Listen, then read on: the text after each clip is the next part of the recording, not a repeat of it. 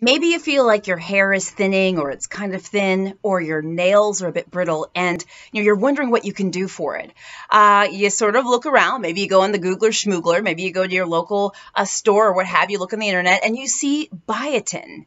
Now, biotin is often marketed for healthy nails and hair. And you're wondering, could that help you? Does biotin actually help your hair? Does it help your nails? Well, I'm going to give you the answer today, guys. I'm Dr. Jen Caudle, practicing family physician, on-air health expert, and video creator. This is a really important one because, honestly, biotin supplements are marketed like this all the time. First of all, let's start talking about what biotin is. Oh, first of all, well, actually, let's talk about where it's found because I think this is super interesting.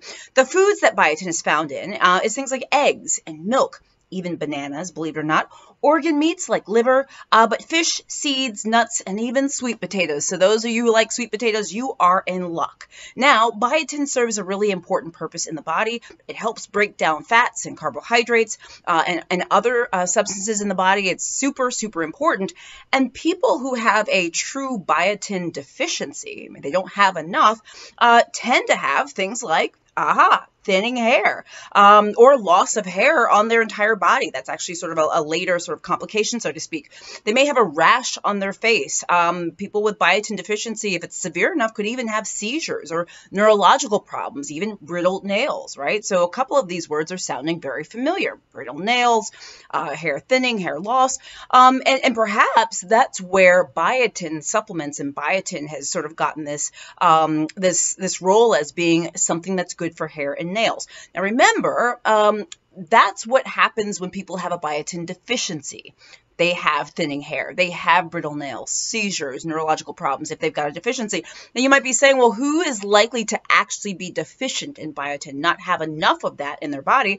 Actually, people who are pregnant or breastfeeding are more likely to have a biotin deficiency. People who are chronic alcohol drinkers and people with a certain rare genetic disorder, it's possible that other people could as well, okay?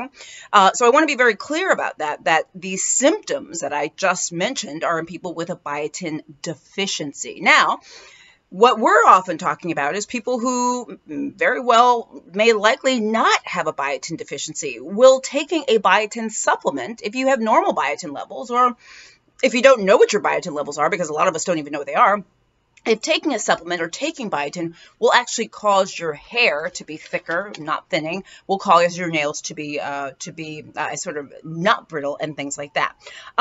So this is the thing, all right? I know this may not sound like good news, but there's actually not a lot of scientific evidence that says that taking a biotin supplement or taking extra biotin will cause your nails to be better, to cause your hair to be better. There's actually not a lot of evidence to that.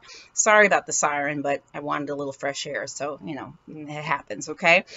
But yeah, unfortunately, there's not a lot of evidence that says that it will do that. We have some studies. The studies are really not that great and really can't, draw a lot of conclusions for us. But, okay, listen, I've got more to tell you. I don't run away. But for many people, taking biotin is likely safe, and there are some people who feel like biotin has helped their hair, has helped their nails. What I would say is if you want to take biotin to see if it works for you, helps you, or you feel better with it, the first thing you got to do is you got to talk to your doctor. And I'm not just sort of spewing my old, same old, same old. I'm really serious about this because taking biotin, number one, you can actually take too much, which is the case with most supplements and vitamins, by the way. It actually can interfere with lab tests that you may need to have ordered for just regular stuff.